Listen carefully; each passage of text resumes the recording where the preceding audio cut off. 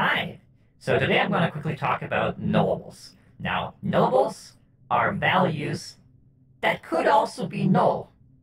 Now, how you make them in Flux is actually very simple. First, we go to operators, then we go to packing, and in here we have two types of nodes. We have pack nodes and we have unpack nodes.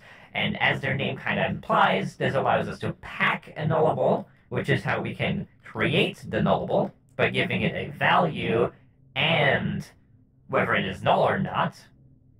And it also allows us to unpack by using the unpack nullable, which allows us to give it a nullable and get back the values.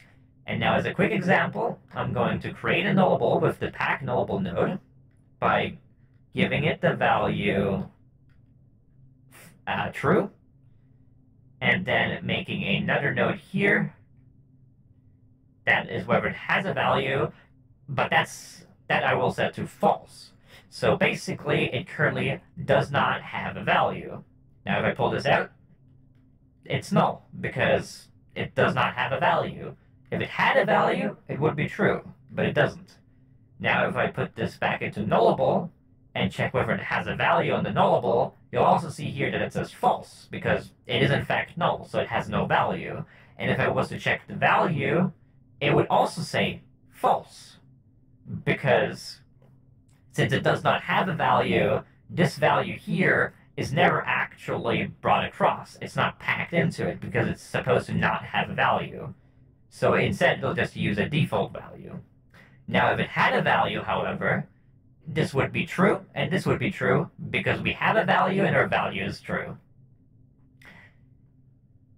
Now, I hope that explained a bit what nullables are.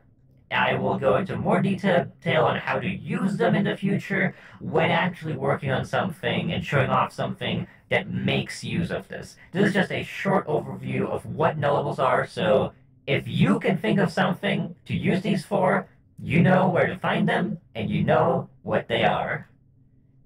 Thanks for watching. Bye.